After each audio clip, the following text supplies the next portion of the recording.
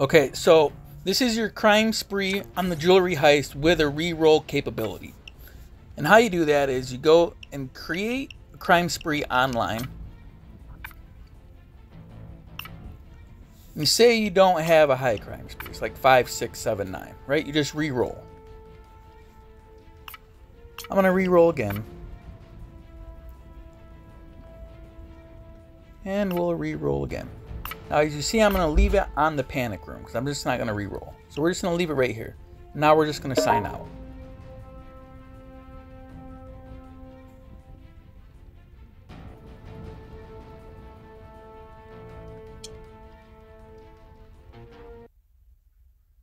Now that I'm back in the game, we're just going to hit OK.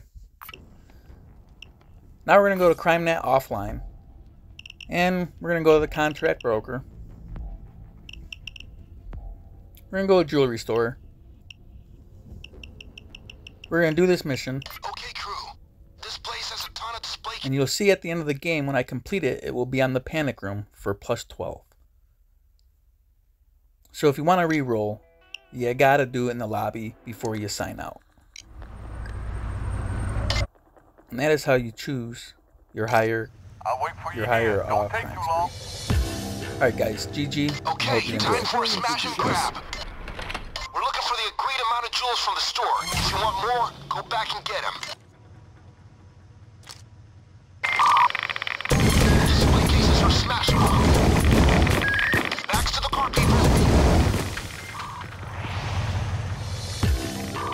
You go ahead. I'll turn the heat up when it's time. I'll wait here. Yes, you go on ahead. I'll have you back if things turn to a shit show, yeah?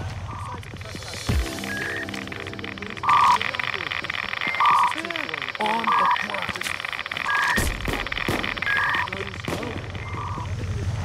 Plenty for Vlad. Is it enough for us?